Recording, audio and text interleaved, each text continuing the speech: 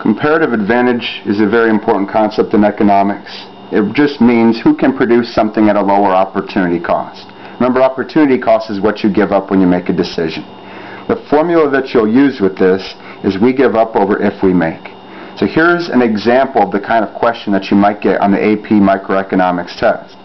So you're told the United States in 1 hour, let's say, can produce 2 cars or they can produce 12 computers. Japan can produce in 1 hour either 5 cars or 15 computers. So the question that you're asked, who has the comparative advantage in making cars? So whatever product you're asked about, that's the if we make part. The product that you're giving up, or the other product that they give up producing, that's the we give up, that's the numerator in your fraction. So here's how we'll calculate it.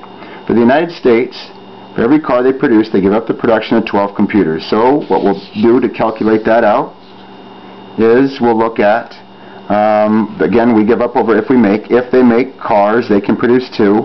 What they give up is computers, which is 12. So 12 over 2 reduces to 6. What does 6 mean? It means that for every car that the United States produces, they give up the opportunity to produce 6 computers. For Japan, we give up over if we make. Again, they were asked about the production of cars. Japan can produce 5 cars, or they can produce 15 computers. So if they make cars, they can make 5. They give up the opportunity to make 15 computers. 15 over 5 reduces to 3. What does 3 mean? It means that for every car that they produce, they give up the production of 3 computers. Comparative advantage is who can produce something at a lower opportunity cost. Therefore, Japan would have the comparative advantage in producing this product. They can produce and only give up 3 computers. The United States has to give up a total of 6. That's their opportunity cost. Now, let's look at who has a comparative advantage now in making computers. Again, here's the numbers. If the United States produces computers, they can produce 12. So we've got to look at this for the United States, and we've got to look at this for Japan again.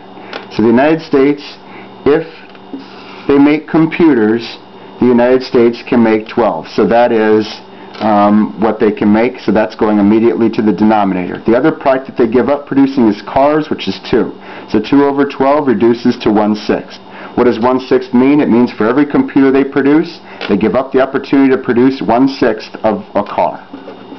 For Japan, again, we give up over if we make. If Japan makes computers, again, back to this sheet, if they make computers, we can see that Japan could make 15. So that is our denominator. What they give up is cars.